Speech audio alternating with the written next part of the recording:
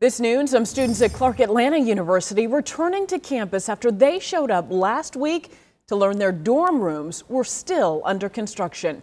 CBS 46's Sabrina Silva joins us live from the campus in Atlanta with how parents and students there, how they're feeling now that the school has somewhat resolved this problem. Sabrina?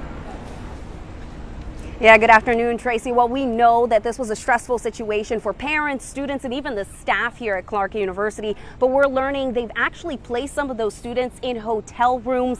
And those hotel rooms are about 15 minutes away from campus. So they are close by. They have shuttles taking them here to the campus.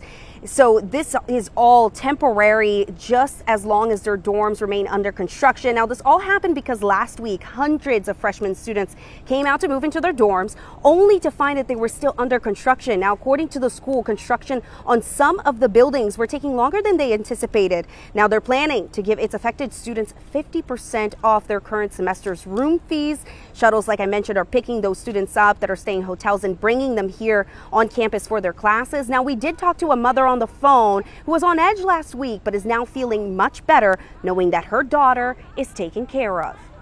You know, we know that this was not done on purpose. So to be able to accommodate, like you said, quickly and have them in a safe haven, and they have shuttles that's picking them up, I couldn't ask for anything else. Now, there have been a few students who were placed in other dorm rooms across campus here. They will remain there for the rest of the semester. Now, there is no word on how long construction will last in those dorm rooms that are still unfinished. For now, reporting live in Atlanta, I'm Sabrina Silva, CBS 46 News.